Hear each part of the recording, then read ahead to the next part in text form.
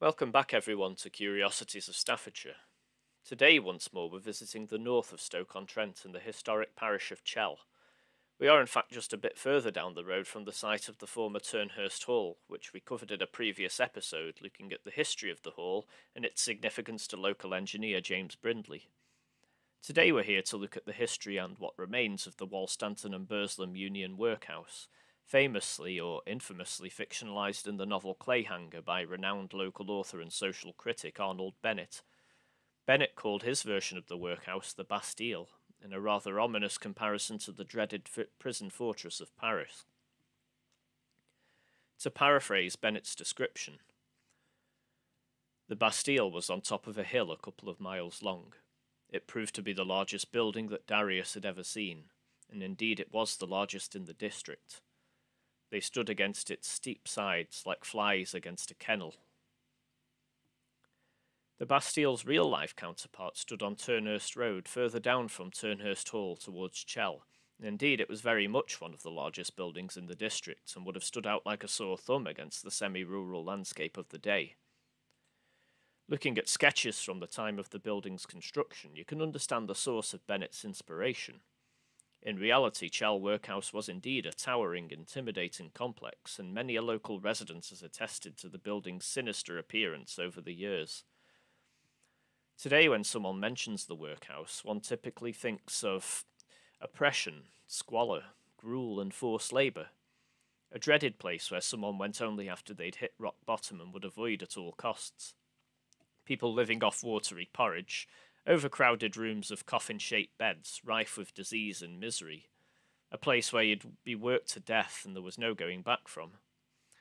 This image is perhaps owed more to fiction than reality. Writers such as Charles Dickens and indeed Arnold Bennett painted the workhouse in a less than favourable light. That isn't to say that these conditions didn't exist. Many early Union workhouses were not purpose-built, and made use of existing facilities from before the Poor Law Amendment Act of 1834 came into force and introduced stricter regulations and uniformity. These existing poorhouses would vary wildly from region to region, and many buildings were hundreds of years old by the time the Union would reform them. Conditions could typically be crowded and unhygienic in such places, but newer, purpose-built Union workhouses were often of a much better standard. Large and intimidating as these new buildings were, they offered living spaces, room for segregation of the sick and infirm, and ample room for medical facilities and outdoor spaces. Workhouses are sometimes described as being deliberately intimidating and grim in appearance, designed to deter people from taking refuge there. But the scale of the dour functional layout can be attributed more to practical considerations than aesthetics, really. They weren't all situated as to cast a grim shadow over the community, but often built outside of large population centres where there was more space. Typically, to enter a workhouse, you wouldn't necessarily take the long, dreaded, shameful walk up to the front door as described in Clayhanger, but be referred by a parish liaison, usually much closer to home. Founded in 1838, Chell Workhouse, or the Wolstanton and Burslem Union Workhouse to give its full name, was one such sizable purpose-built structure designed to accommodate up to 400 inmates and costing around £6,000, or just over £500,000 in today's money. As the name suggests, it was designed to cover a large area encompassing much of the northern potteries and beyond. Some 40 years later, on the 1881 census, 278 inmates and 14 staff are listed as residents, with paupers being born as far and wide as America, Germany and Ireland, the local coal, iron and pottery industries attracting many a migrant worker from all over. At least one is listed as having been born and raised in one workhouse or another, which is an indicator of how integral the workhouse was to the welfare system of the day. Although in contrast to the popular myth of once you entered a workhouse you could never leave, most residents in the workhouse were temporary. However, the workhouse would become a long-term home for many a society outcast over the years, not because they were forced to stay, but often because they had nowhere else to go. For example, in 1861 there were more than 20 long-term residents listed at Chell, and that is those who'd been there for 5 or more years, mainly children with infirmities or learning difficulties, described in very insensitive Victorian terms as imbeciles. Despite the workhouse's early reputation for being hard and unforgiving, such people would most likely enjoy a more stable and comfortable life in the workhouse than they would in the outside world. This was before any concept of a welfare state as we know it today existed, and workers and families, the disabled or the elderly, had little protection in case of redundancy or incapacity.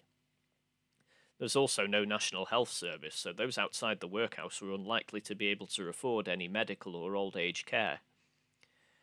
Outbreaks of diseases of poverty such as cholera would plague workhouses over the years due to the concentration of vulnerable people and often unsanitary conditions in the early days.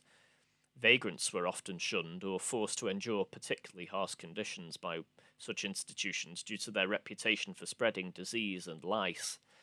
In this regard, workhouses such as Chell marked a big step forward in terms of hygiene. Chell allowed vagrants as it had more space for temporary quarters and could keep them separate from the more permanent residents. They also introduced delousing processes for any vagrants wishing to seek refuge, but eventually banned them altogether in the early 20th century. The early grim reputation of the workhouse made famous by Dickens did improve over time, however, as a series of scandals exposed the meagre diet and harsh treatment of the various establishments in the Victorian era. There were moves towards a more varied diet, establishments even being issued with a kitchen handbook in 1901, with instructions for more nutritious and generous meals than the basic broths, gruels, bread and cheese that had previously made up to about 90% of the workhouse diet. There are also experiments in some workhouses to offer the chance of skilled work in fields such as bootmaking or joinery, in addition to the menial and unskilled work that paupers usually endured. Entertainment was even introduced, with concerts and day trips to the seaside being included, often much to the chagrin of those of a more conservative persuasion. I guess some things never change. Medical care was another area in which the Union workhouses made great strides in the latter half of the 19th century. Where early workhouses had untrained and often elderly nurses to look after a very basic infirmary, as Florence Nightingale's reforms became widely adopted, full-time medical staff were employed and facilities were greatly expanded, with far greater emphasis on cleanliness and hygiene. For many, this was the only medical treatment they were ever likely to get. Many workhouses would expand to include medical buildings, a notable example being what is now the Royal Stoke Hospital, the site of which still incorporates many former workhouse buildings. At Chell, a hospital wing was added in 1894 adjacent to the main building, which continued to be in use for over 100 years, later as Westcliffe Hospital. Many of these establishments stood the nation in good stead as convalescent hospices during the First World War and the flu pandemic that followed. The workhouse at Chell would close in 1922, with the workhouse system being abolished altogether in the early 1930s. The country was making strides towards a more modern conception of welfare and poverty relief. Westcliffe Hospital, however, would continue to be in use right until the mid-2000s, with the building eventually being demolished in 2009. The main workhouse building stood derelict right up until its demolition in 1993. The site of the workhouse and the hospital is now a modern sheltered accommodation and retirement village, which presents a much more welcoming and comforting prospect than the original edifice, although faint echoes of the old perimeter wall are still visible in places, serving as a reminder of its former life. Though it has been 15 years since the last of the original buildings attached to the workhouse was demolished, there is one part of the site which continues to be somewhat preserved, albeit, as with many a historic site in Stoke-on-Trent, in a rather neglected state. The area in question is the site of the paupers' graveyard, where those unfortunate to pass away in the workhouse were buried. The graveyard appears on maps well into the 20th century, many years after the last burial took place there in 1940. The land of the burial ground is now somewhat unceremoniously located on the border between two modern housing estates, which, modern as they are, were under construction before the demolition of the workhouse building that once overshadowed them. Although little remains, the site has some echoes of its former life visible amongst the overgrown trees and shrubbery that covers a large part of it. There is a monument marking the entrance to the path leading down to where the cemetery was located, unveiled in 1992, which acknowledges the site of the cemetery and includes a respectful message of rest in peace. Some locals remember the ground being ceremonially blessed during the construction of the housing estates, and the land of the burial ground being specifically excluded from any building plans in respect to its status as a place of rest. This is perhaps shown most starkly in today's Google satellite photos of the area, which clearly show the patch of greenery in between the two sizable housing estates either side. Comparing it to a map from the early 20th century, you can see that the marked footprint of the site almost fully matches up with the site today. You can still roughly make out the squarish tree line that was once the hedgerow marking the boundary of the cemetery. As for remains of the cemetery itself, although badly overgrown, there are a few simple headstones amongst the undergrowth, although you really have to know where to look. The only photo I could find showing their presence was from over 20 years ago. Still visible amongst the trees, though, are a small set of iron railings from the original perimeter fence, and intertwined with the overgrown trees, you can still make out stretches of the rowan hedgerow. To visit the site, you can take the public footpath directly opposite the entrance to the retirement village on Turnhurst Road. The plaque is located right by the entrance on a preserved patch of cobbled pavement. The cemetery itself is further down the slope, bisected by a tarmac footpath connecting the housing estates. If you have a keen eye, you may spot the exposed railings and headstones amongst the undergrowth. The site lies more or less adjacent to the Scotia Valley Greenway, which tracks the route of the former Potteries Loop Line railway.